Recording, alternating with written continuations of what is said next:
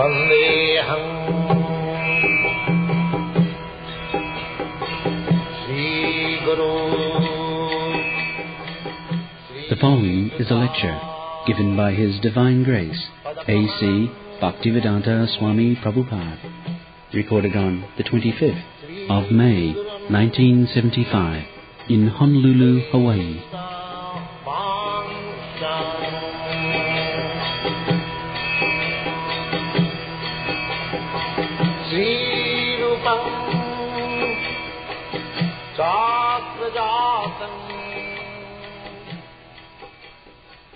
So this Prabhupada'sLecture play, drama, is very instructive, although it is not played on a very nice stage, theatrical, but the feeling expressed in playing this Prabhupada'sLecture has become very successful. We want to understand the feeling. Externally, we may not be very much equipped. Krishna takes the feeling, bhavagrahi janardhan. So, Prahlad Maharaj is one of the great personality in devotional line. Dharmasya tattam nihitam guhayam mahajana jena gata sabantha. It is very difficult to understand what is the purpose of religious principle. People actually do not know what is religion. Therefore, we have got so many religious systems, man-made or concocted ideas. Actually, religion means the law given by God. That is religion. Dharmantu sakshat bhagavat. Just like the law given by the state, by the government, you have to accept. There is no question that the government is Christian government or Mohammedan government or Hindu government. It doesn't matter. The law given by the government, you must accept. You cannot deny it. So, actually, God is neither Hindu God, nor Mohammedan God, nor Christian God. God is God. His power is omnipotent. It is equally applicable to Hindu, to Muslim, to Christian, anyone, to animal, to human being. Just like God has given this law, you must die.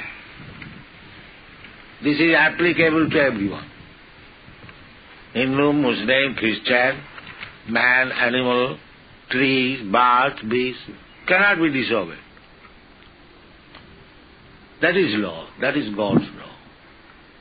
He may be very much advanced in knowledge or so-called science, but because God says that in the material life you must die, you cannot avoid this law. That is called dharma. Dharma means a characteristic.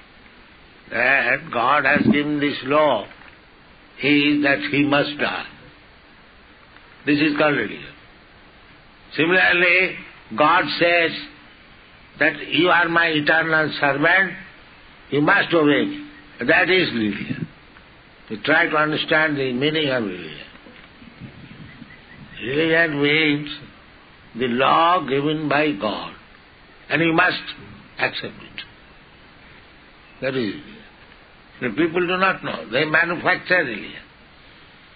So how you can manufacture religion? Law can be given by the king, by the state, by the government. If you manufacture some law at your home, consulting your wife or father and mother, who will accept it? Nobody will. You may be puffed up that you have manufactured a law, but nobody will care for it. The law given by the state will have to be accepted. Either you like it or don't like it. The law will not depend on your liking and disliking. You must accept. If you don't accept, then you are a lawbreaker. You will be punished. Similarly, the religion means, as Krishna says in the Bhagavad, Sarva dharman parityajya mamekam saranam vraja. That is religion. That you have manufactured so many types of religion, you give it up. Take it out. This is religion. You surrender unto me. So if you become a surrendered soul to God, that means you become a devotee, then you are religious. Otherwise you are criminal. Therefore Shastra says that you should follow the great devotees. That is religion. You cannot manufacture religion. You cannot concoct religion. You just try to follow the great personalities, and that is religion. So then the Shastra, there are great personalities that have been mentioned, just like Lord Brahma, Narad Muni, Lord Shiva, then Kumaras, then Kapila, Manu, and Prahlad. Prahlad or Janaka Bhishma. Prahlad Maharaj is one of the great personalities who knows what is religion. So he practiced it. Unfortunately, he was born of a atheist father, Hiranyakashipu, but by the grace of Narad Muni, he knew what is religion. He had seen in the play that when his mother was pregnant, the demigods were taking her to the prison just to keep her in observation. That the child which is born of a atheist father, Hiranyakashipu, may not be missed. They wanted to kill him also. But although he was born of an atheist father, demoniac father, he became a great devotee by the instruction of Narad Muni. Narad Muni took his poor mother. He asked the demigods, why you are harassing this lady? After all, she is a woman, she is dependent. So, by the order of Narad Muni, they let her go, and her husband was engaged in tapasya, so she had no protection. Therefore Narad Muni took her at his ashram and instructed her about God consciousness. That is the duty of saintly person. Prahlad Maharaj, while he was within the womb of his mother, he heard all those instructions. His mother, in due course of time, that is the nature of woman, she forgot the instruction. But Prahlad Maharaj remembered. Therefore he became a great devotee. This is the history of Prahlad Maharaj.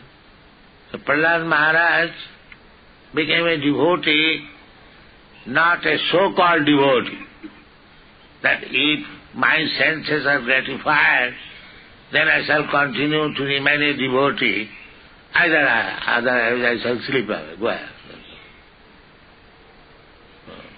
So he was not such kind of devotee. He remained devotee in all circumstances. You see, his father wanted to chastise him in so many ways. But what was Prahlad's fault? He was chanting Hare Krishna. And the father did not like it. So he wanted to induce him to stop this Hare Krishna, but he never stopped. In all circumstances, he remained steady in when he was thrown into the boiling water. It is said oil. He was put into the oil. So he remained steady. So many demonic persons threatened him. He remained steady. His mother was instructed by the father to give poison in the food. So he remained steady. Then the father understood that my son has got some mystic power. The mystic power was that he was a great devotee of Krishna. That's all. A devotee never practiced any mystic power. But a devotee being protected by the supreme mystic, Krishna, a devotee is never in danger, in all circumstances. That is the instruction in this. So, just to try to remain a devotee always, and Krishna will give you protection in all circumstances. There is no fear. Devotees, they remain devotee of Krishna, and Krishna does everything. If something mystic or magic has to be shown, the devotee does not take any credit for that magic, because the magic is done by Krishna for the sake of devotee. So he doesn't require to learn the art of magic to cheat the people. That is all. When magic is required, Krishna plays. Krishna is called Yogeshwara. Yoga is mystic power. And he is the Yogeshwara, master of Yogeshwara. Yoga, mystic power. Jatta Yogeshwara Hari. It's like Krishna was on the chariot of the Kurukshetra battle. Arjuna was facing enemies, big enemies like Bhishma, Karna, Dronacharya, and many others were very, very powerful. Arjuna was nothing before them. They are compared with Timingal. Timingal, a big fish which swallows up the whale fishes. So Maharaj Parikshit said that although they were Timingal-like, they could kill thousands of Arjuna, but still, because you were protecting him, sitting on his chariot, they were killed, Arjuna was not. So, the devotee, he doesn't require to acquire any mystic power. What mystic power Prahlad could attain? He was only 5 years old. So there is no opportunity of acquiring any mystic power. But he was being protected by the supreme mystic, Krishna. That should be a devotee's point of view. Don't waste your time for acquiring so-called mystic power. Just devote yourself to remain a pure devotee of Krishna, and you become the supreme mystic. That is confirmed in the Bhagavad Gita. Yoginam api sarvesam madgatantaratvana sadhyavan bhajati jumang samejukta tamo. There are many yogis, mystics, but Krishna confirmed that of all the yogis, of all the mystics, a person who is always thinking of me, sadhyavan bhajati juma, Yoginam api sarvesam madgata antarasmana. Always thinking me, Krishna, within himself. Hare Krishna, Krishna Krishna, Hare Hare, Hare Ram, Hare Ram. Krishna says he is the best yogi. Yoginam api sarvesam. Sarvesam means of all kinds of yogis. The best yogi is who is always thinking of me. That is Krishna's philosophy. He is teaching in the Bhagavad Gita. Manvana bhava mad bhakta mad jaji mang namaskuru. 4 things. If you sincerely do these 4 things, always think of Krishna, manvana, just become his devotee, manvana bhava mad bhakta mad jaji, worship Krishna, just like we do in the temple room. Manvana, you can worship anywhere if you are a devotee. A devotee can worship Krishna anywhere, underneath a tree. Because Krishna is in everyone's heart, Ishara sarva bhutanam riddesha arjunatis. So, if underneath the tree you think of Krishna and chant Hare Krishna, that is sufficient. Krishna does not require any big paraphernalia. He only wants how you are a sincere devotee. That's all. And that devotional service can be discharged in any condition. Avitukya pratihata. It cannot be checked by the material circumstances. This is the process of Krishna consciousness. And you see the 5-year-old boy, how he was protected from all kinds of dangers, and he refused to take any benediction. He refused. The devotee should not be a mercantile man. If you give me something, then I shall give you something. That is business. A devotee is not like that. He understands that he is eternal servant of Krishna. His duty is to serve Krishna.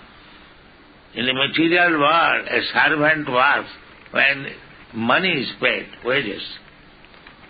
A devotee is not like that. A devotee serves Krishna out of duty. That is God consciousness, Krishna consciousness. That it is my duty.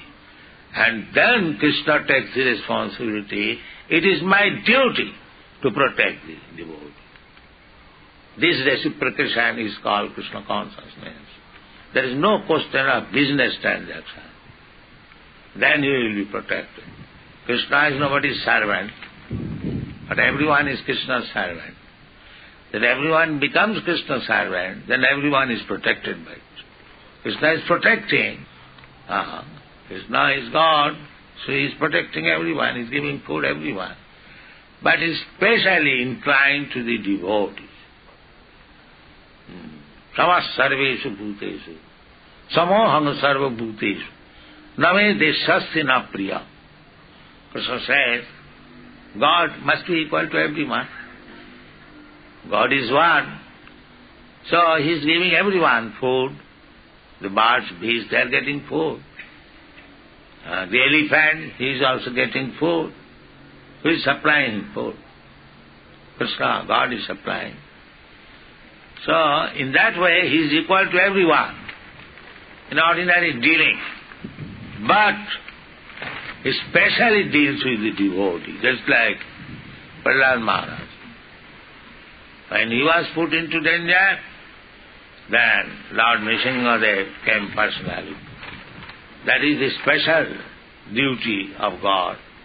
That is not unnatural. If somebody says God is partial, that he takes special care of his devotee, no, that is not partiality. Just like a gentleman in the neighborhood, he loves all children, but when his own child is in danger, he takes special care. That is not unnatural. You cannot blame him. that why you are taking special care of your own child. No, that is natural. Nobody will blame you. Similarly, everyone is God's son, but his devotee is special. That is God's special attention. Jetu bhajanti mang pritya teshu te mai. So, God is giving protection to every living entity, but if you become devotee of the Lord, pure devotee, without any motive, then God will take special care of. That is Krishna consciousness movement. That we are being harassed by Maya, the material energy, and if we take shelter of Krishna, then we will be specially protected. Mameva ja prapadante, mayam etam karam. So, try to become devotee of Krishna. Our Krishna consciousness movement is teaching this philosophy. We have got so many books. Whoever comes here must read the books. Devotee, the inmates of the temple, outsider, then you understand what is Krishna consciousness. Or you should chant Hare Krishna only. Don't talk rubbish things, waste time. That is not good. A single moment is so valuable that you cannot purchase it by millions of dollars. Now today is 25th May, 4 o'clock gone. You cannot bring it back. 4 o'clock, 25th May 1975. If you want to get it back again by paying millions of dollars, it will not be possible. Therefore, we should be very careful of our time. Time once wasted, you cannot get it back return. Better utilize this time. The best utilization is to chant Hare Krishna or think of Krishna, worship Krishna. That is Krishna consciousness movement. Thank you very much.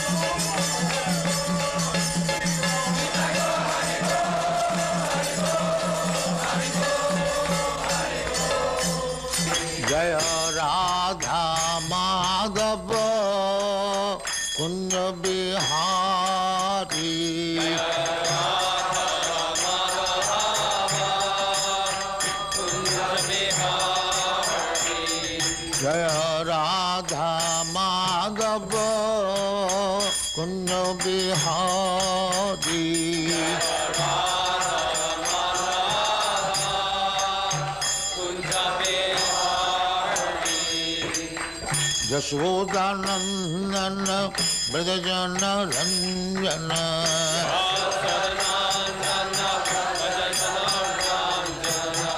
Yashodanandana Brajajana Ranjana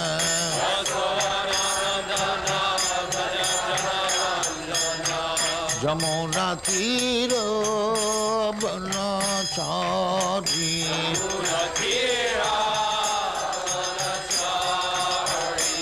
Jamuna Tira Banachari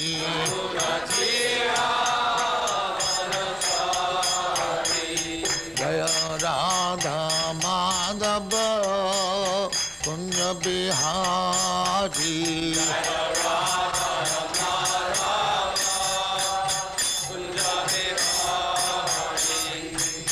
Gopi Jana Vallabha Girivaradhari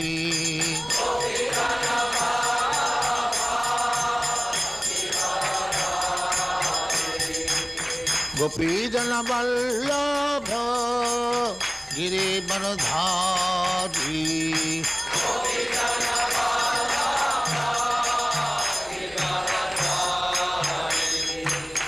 Yashodanandan ब्रजजन Ranjan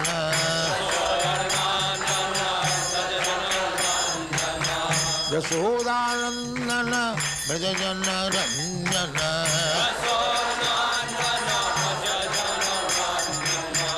Yamuna तीर बनचारी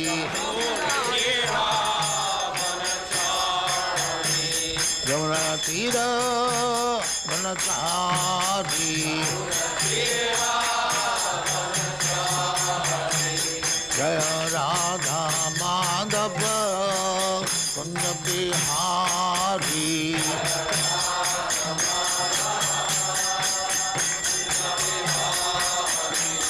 जय राधा माधव कुंज बिहारी